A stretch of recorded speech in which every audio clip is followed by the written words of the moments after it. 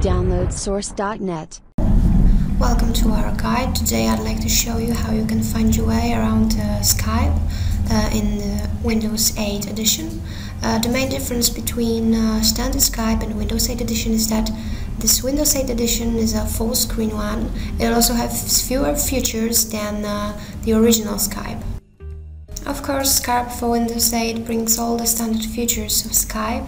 You can send text messages, you can chat with other Skype users, you can also call phones, both their phones and standard home-based phones.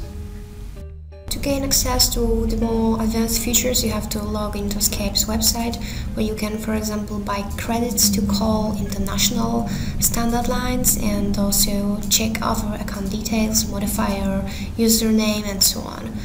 From the main interface in Skype, you can explore things such as your contacts, your recent messages and calling history, as well as add your favorite contacts, add new contacts. Unfortunately, many users may find Skype's features quite counterintuitive with having to learn a lot of things before actually using the program.